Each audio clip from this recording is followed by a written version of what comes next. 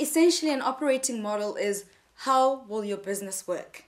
It's a combination of the technical expertise, so the nitty-gritty on a daily basis. In order for the business to work, there needs to be suppliers, customers, and raw material. And how do those come together? And so the operating model is generally linked to how does the actual business make its money? And that's the question that needs to be answered when you're talking about an operating model. How does it make money, and what are who are the people and the inputs that are needed for you to get to that point? That's effectively what it is.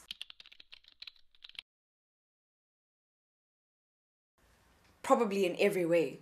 So for every business, the external environment definitely impacts you. It's hard to think about it in that sense when I'm operating a spaza shop.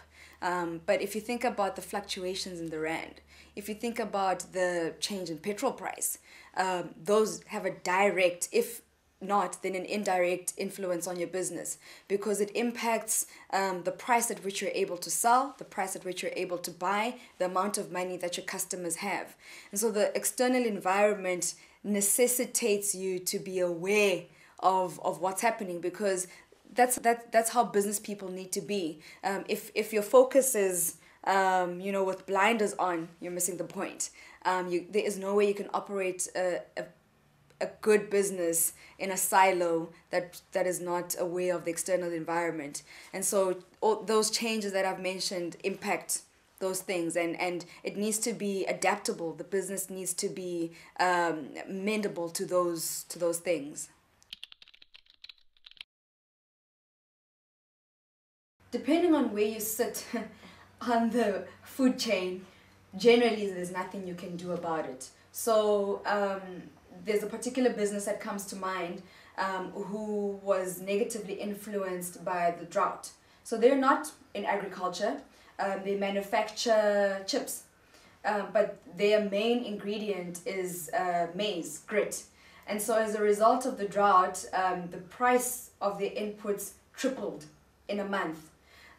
But the market which they serve can't take on a price increase of 3 times.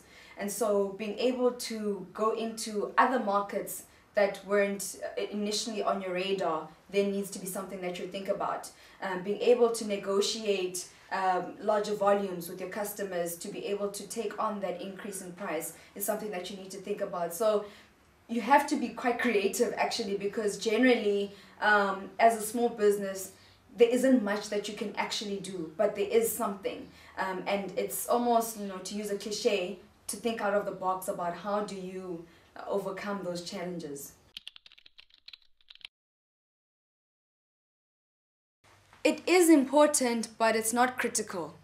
So, the space in which we operate really, it's not top of the mind. It would be great, but as you're saying, the external environment changes daily. And so to incorporate something like that into a business plan would be quite difficult. What I think would be more useful would be a sensitivity analysis. And so to say, I'm projecting that this is how my business will grow. And those tend to be quite optimistic. And so to say, if this doesn't happen, what happens if I only make 50% of these sales? Will my business still be able to grow? What if my expenses increase by 75%? Will my business still be able to operate? And they don't need to be, those are quite large variances, 50% and 75%. But in the times that we're in, if we think about how the rand has depreciated, it's very close to realistic. So in my view, a sensitivity analysis would make more sense than putting in a full market review.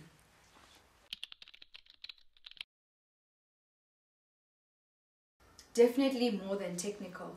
So in my experience and this is a generalization, but it's very easy to focus just on the technical aspects of the business. So understanding the operations, you can't fault, but it's important to think about the other aspects as well. So it's easy to kind of say, oh, my management accounts, I don't need to worry about that, my accountant will do it. Oh, tax, I don't need to worry about that, my accountant will do it.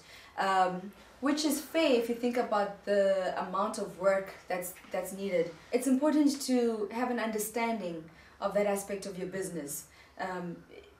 Handing it off to your financial accountant is not a bad thing, but it's important for you when you receive those financials to be able to say, oh, I need to make changes here, because that's how you learn to run a business.